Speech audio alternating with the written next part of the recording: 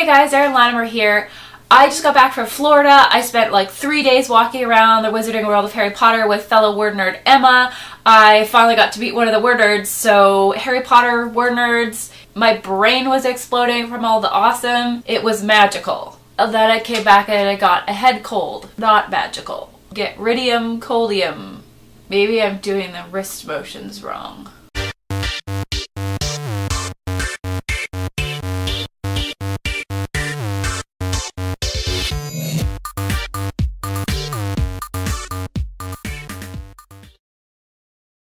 Today is about inspiration, so I have to talk about the Wizarding World of Harry Potter.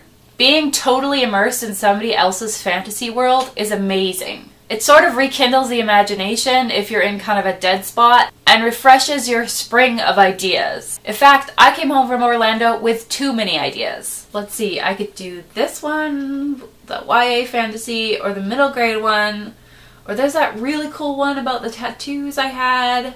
Or there's the giant squid one. That was a good one. They're all so shiny and new, and every single one of them is better than my current work in progress. But that particular problem is a whole different video for a whole different day. Of course, if you're not Emma and you don't live right next to the Wizarding World of Harry Potter, you can't really just jump on a plane and go to Florida whenever you feel like you need more ideas. I mean, if I was rich, I would totally do that. The workers at Harry Potter World are just gonna come out one day and find me just like living in Gringotts or something. Alright folks, the tour is this way. Oh, don't mind this girl, she's crazy. She thinks Harry Potter is actually real and she wants to live at the Three Broomsticks. I'll just sleep under the warm glow of the dragon at night.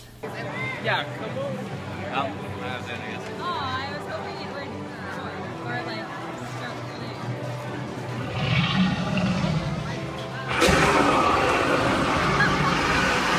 But even those of us who cannot just walk into Harry Potter World all the time, we can still read and immerse ourselves in someone else's fantasy world to sort of renew our store of ideas. That's why reading is so important, and it's way less expensive than going to Florida. Reading can still give you that completely immersive experience that you're seeking, to sort of lose yourself in somebody else's fantasy world for a few days. In fact, I have so much on my to-read list right now, but I really want to go back and read all of the Harry Potter books again.